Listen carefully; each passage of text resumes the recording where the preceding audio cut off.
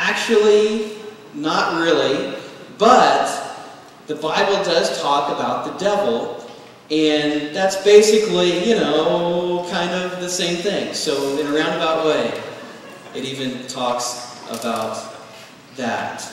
Look at 2 Peter chapter 1, verse 16. What I want to talk about today is talk about how do we know that the Bible is reliable? How do we know that the Bible is inspired of God? How do we know that? How do we know that it's different than any other book? It looks like any other book from the outside. How do we know that really what it's saying really is true and really are the words of God? Well, in 1952, a guy by the name of Sanders came up with some criteria for developing, figuring out the authenticity of historical writings. And certainly the Bible is a historical writing. It's very, very old. To try to figure out if what was being said was actually true. And he came up with 3 things that we can look at, and I want to talk about those in regards to the Bible today. And you can write these in your notes. The first thing is what's called the internal test. I'm going to go ahead and give this to you, and then we're going to talk about them. The second one is called the external test, and the third one is the bibliographic test. Okay, let's first talk about the internal test. And that is to say, what do the writers themselves say? Do they claim that that work is true? Now what's amazing is we know that the New Testament in the Bible was written between the years 47 and 95 AD. It's obviously a very old work. And some of the people that saw, that witnessed the things, the stories about Jesus, the miracles, the things that happened that are being written about in the New Testament, they were actually still alive at the time when some of these things were beginning to be written. And so there were eyewitnesses that were there to these things, and they surely could have come up and said, hey, this is not quite accurate. This is not true.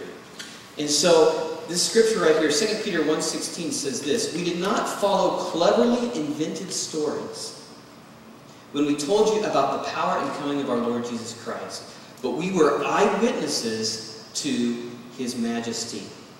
So the people that are writing this book claim and say what we are writing about is true because we have seen it. And you know what's really interesting about that is many of the disciples, in fact all of them except for I believe one, were actually killed for what they said about Christ.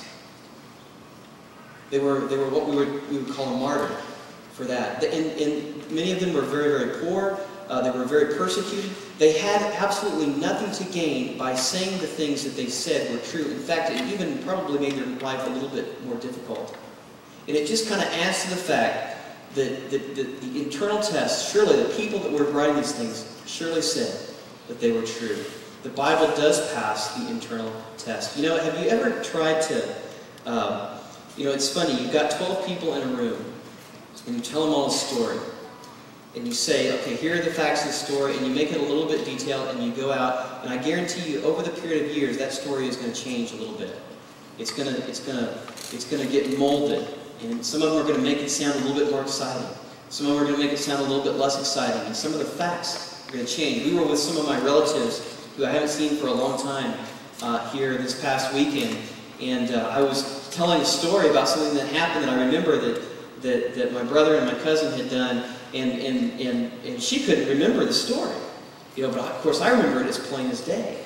And I'm sure that story has probably been embellished a little bit over the years. It's a little bit changed a little bit. But people have different accounts. But it's amazing how the writers of the Bible spread out over a different time, how accurately their stories line up together. It can only mean one thing, that what they saw was true, and that God was surely bringing this thing together to make it cohesive. Okay? The internal test. The second test is the external test, and that is to say, what does outside evidence say about the Bible? So not the stuff that's written in the Bible, but the stuff that is outside the Bible. Well, we know as a fact that Jesus is very well documented as a historical figure. Okay, there are writers outside of the Bible that talk about the person of Jesus. There was a first century historian by the name of Josephus. And Josephus wrote about Jesus as well as other New Testament figures throughout the Bible.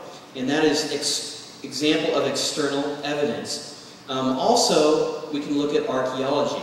Because in the Bible you have some very detailed stories about instances and events in places that were really there, and so surely we would have some archaeological evidence that would come up. Well, up until the 20th century, we actually did not have a lot of archaeological evidence, but in the 20th century, literally, there were hundreds and hundreds of finds that began to support the characters and the events that happened in the Bible. In fact, there was an archaeologist by the name of Nelson Glueck. And Nelson wrote this down. He said, "It may be stated categorically that no archaeological discovery has ever controverted a biblical reference." In other words, anything that has ever been found has never gone against something that was written or stated in the Bible. A couple years ago, I got to see a really cool exhibit of biblical artifacts. And in that exhibit, one of the most powerful things that I saw were some coins. And I was looking at the coins, and there was one that actually had the picture and the inscription of Pontius Pilate. And I remember sitting there going, it was like double take. Pontius Pilate? The guy that was there when Jesus was crucified and had him handed over to the Jews to be crucified. And I looked at that and I'm like, wow, to see that actual coin with his name and a picture of him on there, to think that Jesus himself or one of the disciples could have had that coin in there. I almost said pocket, but I don't think they probably have pockets. Had it in their tunic or in their bag or whatever. Or handled that thing. Is amazing.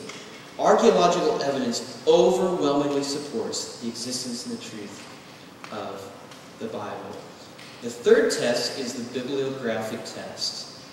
And this is to say, how well were the original documents translated to today? Okay, so back whenever these things were written originally, the first times that they were ever put down on paper, there was one original, no printing press, no computers, no Microsoft Word.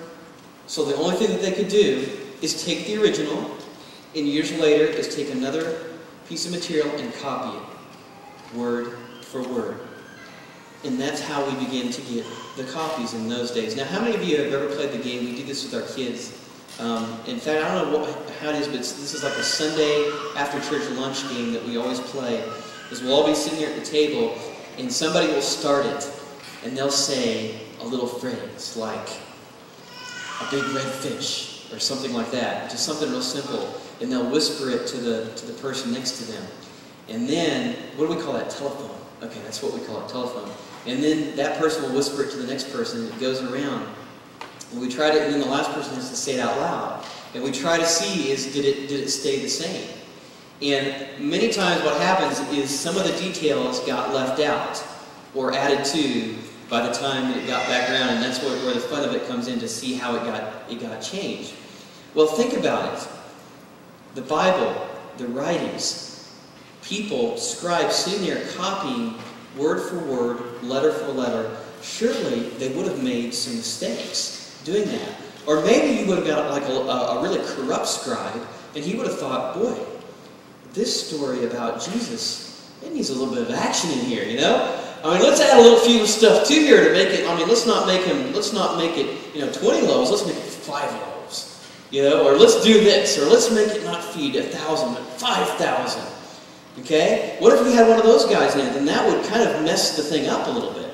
Or it would change over a period of centuries in there, or whatever. Well, what is so weird, though, about that is when you look at what they did to try to make these things accurate was amazing. They would actually take, in the Old Testament, one of the scrolls that had the scripture on there, and whenever the scribe would be copying it over, they knew the exact number of characters from the start to the end of that particular scroll, and they knew what number the middle character in that entire scroll was. And they would go and they would count. And if they got to that middle letter and it was off by 1, you know what they would do? They would take the entire scroll and they would burn it. And they would throw it away.